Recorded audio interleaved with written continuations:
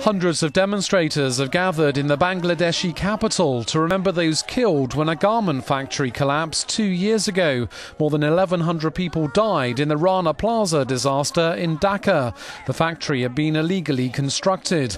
Some of the protesters, survivors and relatives of the dead claim they're still waiting for adequate compensation. I haven't received any compensation from the government, she says. I can't support my family. My children can't go to school. I'm crippled forever. It's claimed a multi-donor fund to compensate those affected is around €5.5 million short. The garment industry accounts for more than 80% of Bangladesh's export earnings, employing some 4 million people. Global retailers have faced demands to boost safety for workers. While there have been improvements, Human Rights Watch says many employees still face abuse and delayed wages.